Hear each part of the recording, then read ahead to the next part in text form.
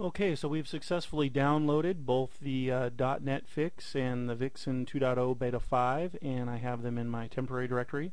To install them is pretty obvious. Just double-click on the .NET Fix. It will self-extract. A wizard will pop up. Click Next.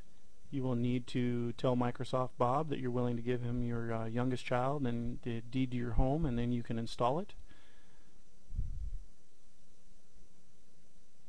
And now it'll take a few minutes and it'll be finished, and you'll click, you'll see a pop-up that says it completed successfully. You'll click Finish and it'll be done.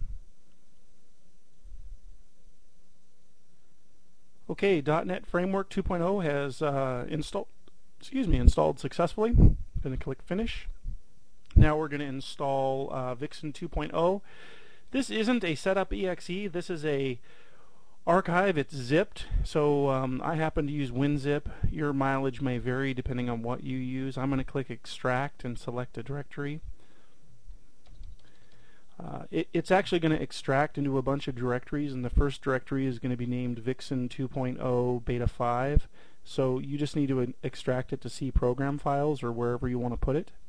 It'll finish very quickly. It's already done. And so now we have successfully installed both Vixen and the .NET